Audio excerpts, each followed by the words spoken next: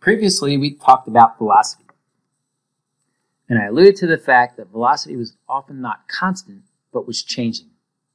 So let's talk about that change in velocity. And that leads us to the concept of acceleration. Acceleration is how quickly you are speeding up or slowing down in a particular direction. It could also be how quickly you are changing directions, but that's a lesson for another time. I think everybody has an intuitive understanding of acceleration. If you want to speed up, you step on the gas. You step on the gas, you are going to increase your velocity. But what also is an acceleration is if you put on the brake. Because if you put on the brake, you're slowing down, and if you're slowing down, you're also changing your velocity. Now, some physics purists will say that speeding up is acceleration and slowing down is also acceleration, and that is true. But we can physically interpret slowing down as being a deceleration, and sometimes we will interpret it and we'll refer to it that way. So while an acceleration can be speeding up or slowing down, realize that a deceleration is always going to be slowing down. So just like what we did with velocity, now that we've defined the term, let's take a look at mathematically how it's expressed. And we can say that acceleration is the change in velocity divided by the change in time. So we will have a greater acceleration if we have an increased velocity for the same change in time, or if we have a decrease in time for the same change in velocity. We can also manipulate our equation just like what we did for velocity. And in this case here, we can say that acceleration multiplied by the change in time is equal to my change in velocity. And again, this is probably more real world how things operate. We don't have an acceleration because we have a change in velocity, but we have a change in velocity because we have an acceleration. And again, we can say that if we have an increased acceleration for the same period of time, we're going to have a greater change in our velocity. Or if we have a greater change in time for the same acceleration, we will also have a greater change in our velocity. So when we talk about acceleration, we can talk about one runner, and if that runner starts to speed up, then she's going to have an increase in her acceleration. If that same runner starts to slow down, she is also going to have an acceleration, but the acceleration vector is pointing in the opposite direction of her direction of travel. So let's explore this idea a little bit more closely. Again, we say that we have body A's position at one point in time, and they're traveling along that particular dimension at another point in time where we have our second position. So here we have a certain velocity at the first time point. At the second time point, that body sped up. That means that we had to have had an acceleration that was in the direction of travel. And notice that we know that we sped up because we have a longer arrow. So if we start with a smaller velocity and we end up increasing our velocity, we had to have an acceleration that was in the direction of travel. And in this particular case, we are going to say that that acceleration was positive. Now, let's say that we have a certain velocity, and another point in time we have a smaller velocity than we had initially. That means they had to have slowed down. If they slowed down, that acceleration had to be opposite of the direction of travel. See how it's pointing backwards? Or in this particular instance, it's going to end up being negative.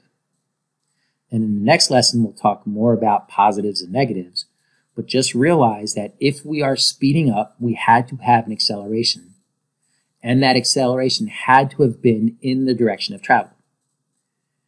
And if we are slowing down, we had to have had an acceleration, and in that case, that acceleration had to be opposite of the direction of travel.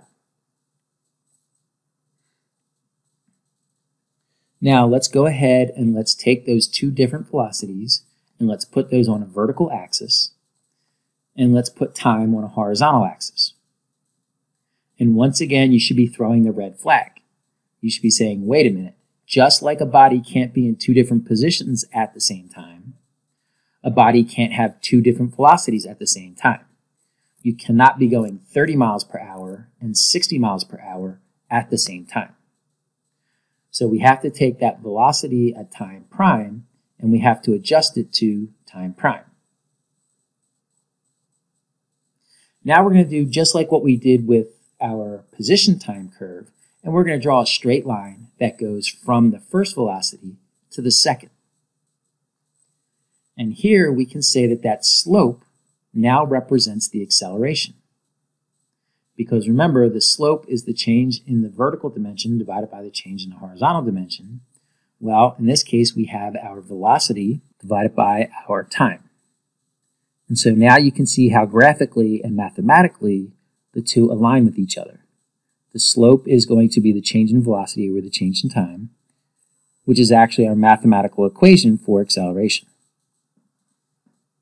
Now, what happens if we actually slow down? Now, in this case here, our velocity at time point prime is going to be smaller than what that velocity was previously. Well, we still draw a straight line that goes from the original velocity to the new velocity. In this case, though, you see that our slope is now going to be pointing downward. That's a negative slope. Think about slopes as being walking on a hill. If you're going uphill, that's a positive slope. If you're flat, that's a zero slope. And if you're going downhill, that's a negative slope. So in this case here, we have a negative slope.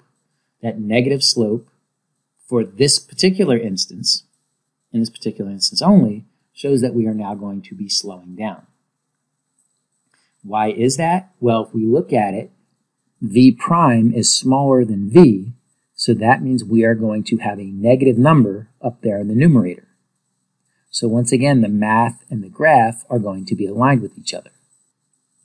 So again, if we speed up, we see that we have a positive slope, and if we slow down, you see that we have a negative slope. So acceleration is the slope of the velocity time curve. What that also means is that the change in velocity is the area under the acceleration time curve, much like what we saw when we talked about velocity and position.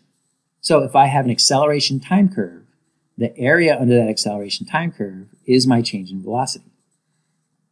And again, recall the equation that it said acceleration times the change in time is equal to the change in velocity. Well, that is just an area. That's a base times a height. In this case, the base is the change in time, and the height is the acceleration. Now, this only holds if that acceleration ends up being constant. If the acceleration is changing, then we have to look at different equations to find the area under the curve, such as in this case, if we have a rectangle, the area is 1/2 the base times the height. Now let's talk quickly about jerk. Jerk is not in the book yet, but it will be in the next edition.